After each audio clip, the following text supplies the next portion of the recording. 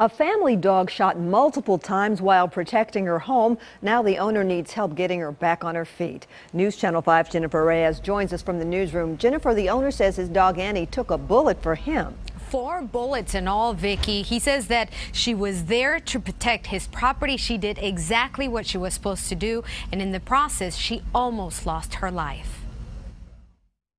Yeah, she's my sweetheart. Phil Yuckham has spent the last 7 years protecting his 4-legged companion. I got her when she was 4.5 weeks old. Little did he know that one day the tables would be turned and she'd be the one protecting him. She took a lot of bullets from me. Annie was the only one home Sunday night when an intruder broke into Phil's house. No one knows exactly what happened inside, but hours later, Phil's roommate found Annie in the kitchen, laying in a pool of blood. There were 8 bullets fired from a .45 full metal jacket round hollow point bullets. 4 of those bullets hit Annie, shattering her legs.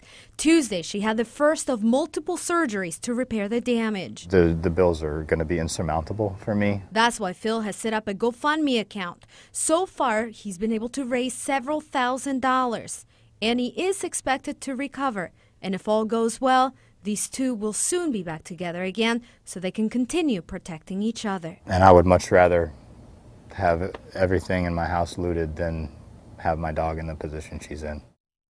And here's the thing, the thieves didn't really take anything, but now Phil has this very expensive vet bill. I mean, he hasn't gotten it, but he's expecting several $1,000s that he's going to have to pay so that Annie can come home. So because of that, as you heard, he has set up this GoFundMe account. If you'd like to make a contribution to that account, you can do so. Find that GoFundMe account link on our website, newschannel5.com. Reporting live in the newsroom, I'm Jennifer Reyes, News Channel 5 HD.